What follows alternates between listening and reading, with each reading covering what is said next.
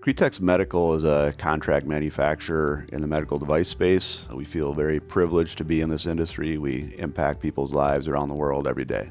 The problem that we're addressing now with this new automation system is the manual process that we had really had some ergonomical challenges that just weren't scalable.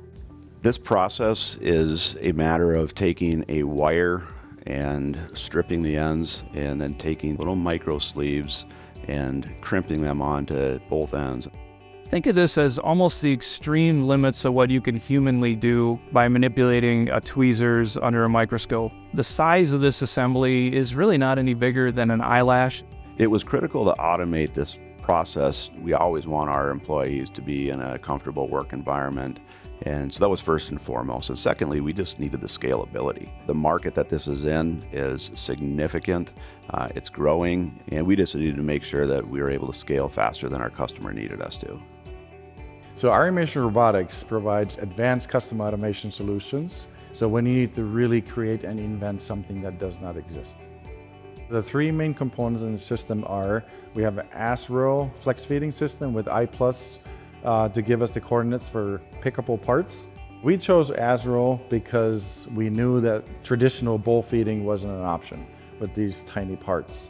They also have a solution that comes with advanced controls, so it has a lot of building blocks for us as the integrator to leverage.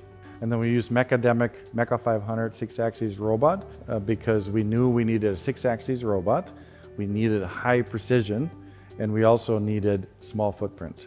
And then the third one is a custom automation solution that is feeding and cutting the wire. Another benefit that we found with this automated solution is just the compact size itself.